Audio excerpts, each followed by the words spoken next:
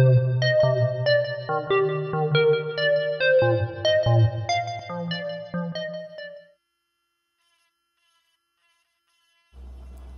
here I'm back. This is just, I split the video into two parts since it was like 25 minutes long. I didn't want to have it one big chunk. So I just like partitioned it more or less. And they'll be both uploaded simultaneously. So if you want to check out the previous part, if you didn't see that one, I would recommend that. But it's all chronological, the work in progress bit.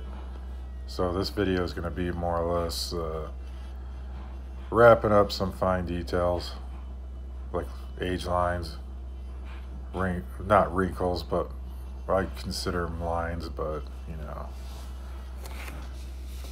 features of the face that make it look like older person.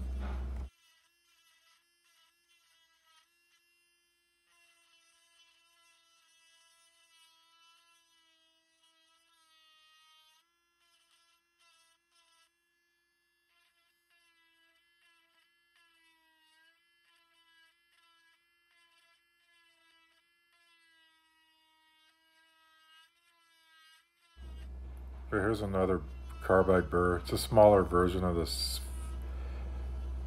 oval shape style. I think it's a Forney bit, carbide bit, if I'm not mistaken. I really like these bits because they're good for around the eyes, like as you can see here. Just gouging into places like that, you know. Eyebrows, etc. Pretty good for that, you know.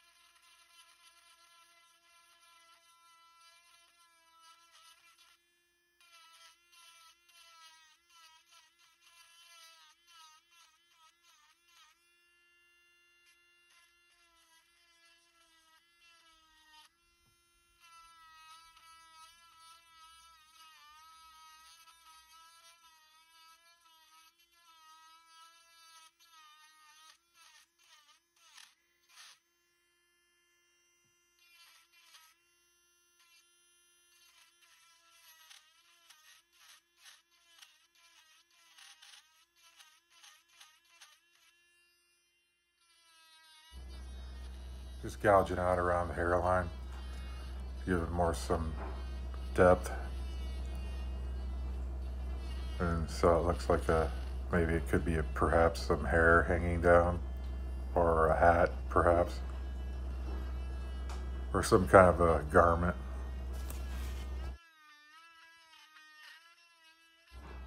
Once again, you can see the buildup of the sawdust residue from the Dremel activity.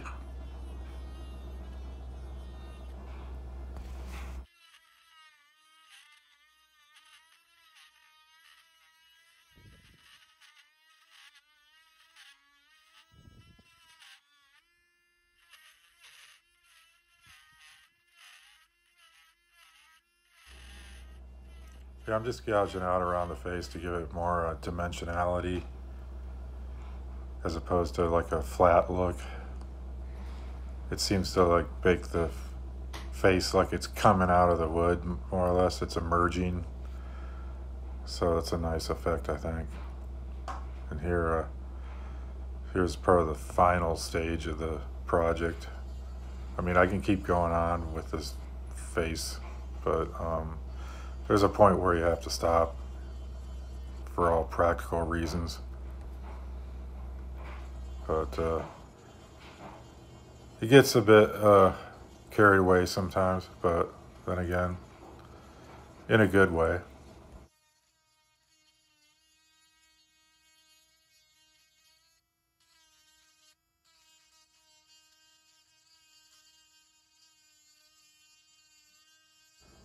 Yeah, a lot of the burrs tend to dull over time and lose their edge, but they could still be used. They're perfectly fine for all kinds of work, like around the eyes here.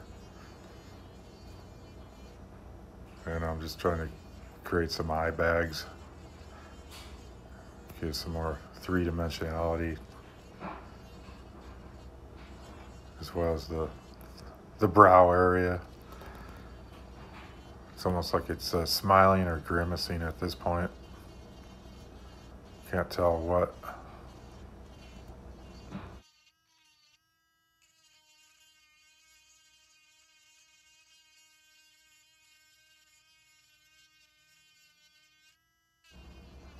Yeah, once you get the foundation down, you can start adding these little minute details, and it really makes the face come to life, more or less.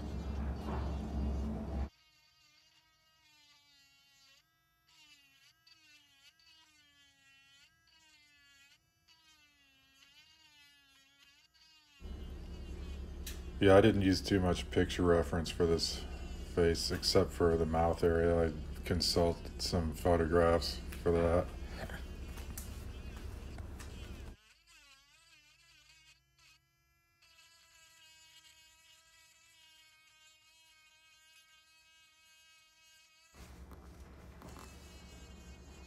Again, I hope you guys enjoy this video, get something out of it. It may appear to be advanced for the average carver, but I hope it's not. I hope you can get some bits here and there of advice from the visual part. I don't know. It's just like a lot of practice and practice and practice. Eventually, it'll come to you. I mean, it came to me pretty easily. I think because I've always been able to draw pretty well.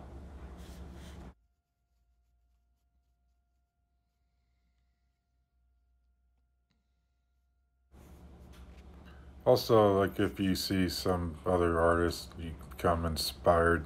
So that's another motivational factor to push yourself and try to be,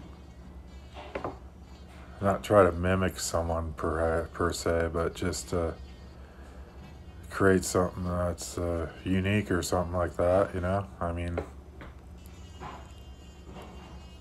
something that's like, hey, I've never seen anything like that before, you know?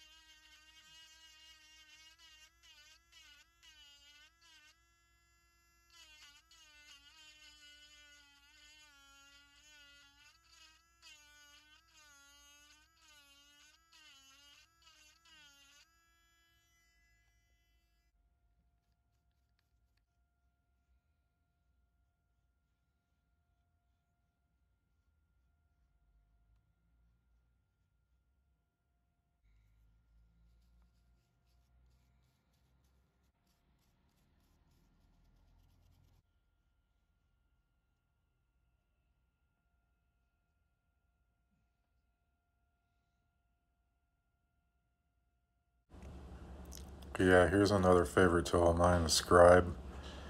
I'm using the sharp end, and then on the other end I have a blunt end for different effects.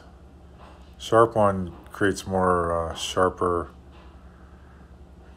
delineations and lines, and then the blunt end is good for burnishing more or less those sharp lines to make it more blended effect. I guess it lends to more natural effect from what I can see. It just creates a more pleasing appearance, realistically speaking. Yeah, I don't mind the babbling. I'm just rambling on. Yeah, here I'm doing the burnish effect on that. Using the blunt end of the scribe. Scribe I made custom made out of a piece of wire from Home Depot. You could buy this long pieces of metal rod. I think it's like 3/8 of an inch diameter, but you can cut them in sections and shape the ends, tips, make your own bits here and there. Actually kind of fun.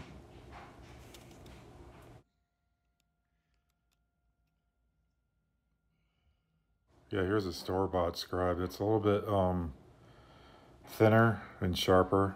It's got a plastic handle on it. Well, this concludes this session. Hope you guys enjoyed it, and I'll be uploading more frequently now since I'm not shackled by the potato farmer. That is, metaphorically speaking.